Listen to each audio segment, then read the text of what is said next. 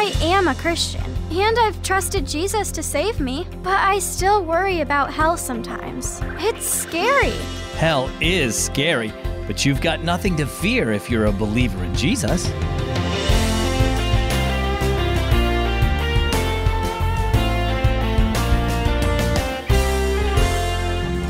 Hi, and welcome to a brand new week of stories and scriptures right here on Keys for Kids. As always, my name is Zach.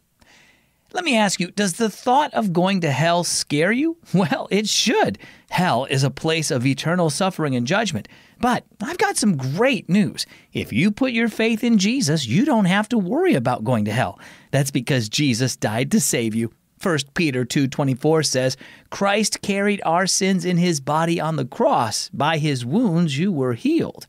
Now, let's listen to our story for today. It's called Nutcracker. Raelyn reached for a bowl of nuts. She took a pecan and placed it between the jaws of a nutcracker. "Mom, in Sunday school yesterday, we had a lesson on hell," she said in a troubled voice. "It scared me. What if I go there when I die?" "Hell is a scary place," agreed Mom. "God created it for the devil and his angels. People who refuse to trust Jesus as their Savior will join them there." Raelyn's brother Andy spoke up. "But if you trust in Jesus to forgive you and wash your sins away, you'll go to heaven instead." "I've trusted in Jesus as my Savior," Raelyn said slowly, "but I still worry about hell sometimes." She held the pecan carefully as she squeezed the nutcracker, but the nut slipped away and the jaws of the nutcracker closed on her finger. "Ouch!" she wailed. She tossed the nutcracker into the bowl. "I don't want to crack nuts anymore," Raelyn said, nursing her finger. "That hurt." "You're scared of a little nutcracker?" Andy asked. "Not me. Watch." He grinned as he put his finger between the jaws of the nutcracker. Then he put a book beside his finger.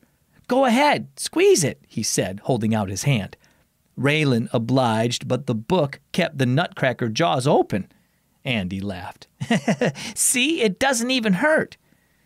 "The book took all the pressure Andy should have felt when he stuck his finger in the nutcracker," Mom observed.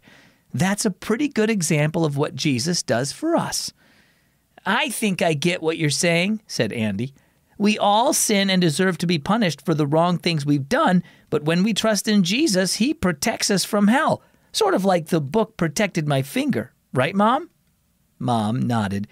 "Andy trusted the book to keep his finger safe, Raelyn, and we can trust Jesus to keep us safe, now and for all eternity. He took the punishment for our sin when he died on the cross so we wouldn't have to. We can have the joy of knowing we won't go to hell. Instead, we'll spend eternity with Jesus." So how about you? Do you worry you might go to hell? Everyone has sinned and deserves to go to hell, but when Jesus died on the cross, he took that punishment for our sin.